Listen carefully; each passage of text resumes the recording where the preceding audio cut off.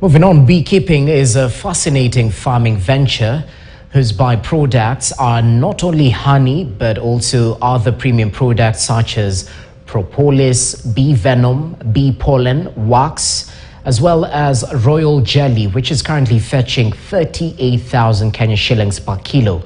Our reporter Paul Thiongo talked to Chalo Mutua, the CEO of Savannah Honey, who says that more farmers are now venturing into the production of this untapped, lucrative beekeeping products. For most of us, when we see bees, we automatically think of pollination or honey production. A few others will think of the pain associated with bee stings. Bees are also used as a symbol of hard work, diligence, and cooperation. Having had a sit down with Chalo Mutua, also known as CEO Wanyuki, you immediately appreciate their importance and be surprised by the many products they produce and their uses. Pollen is the male part of a flower, and when bees go to the forest foraging, they will pick two things.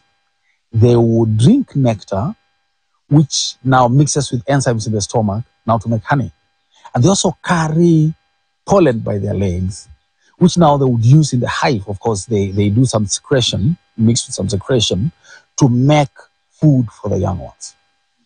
Now, this pollen also has got some very special protein that is not found in any meat. That's the interesting part about it. It's a source of protein that is not found in any legume. Now, royal jelly is the white, milkish honey in the hive. When you open a hive, even a traditional hive, you'll notice a place where there is a milkish honey that it looks like, more or less like milk. And this is most of the time in a small quantity because it's food for one bee, that is the queen. This is what makes the queen stay for 5 years, while the normal bee stays for 40 days. And if you have authorities about this joint, we'll direct the bees to bite you here, to sting you here, that is in the morning, lunch, and evening, and for 3 days. Then we'll charge you 42,000 shillings. Savannah Honey provides farmers with all the necessary equipment, skills, and support to be able to harvest these premium products.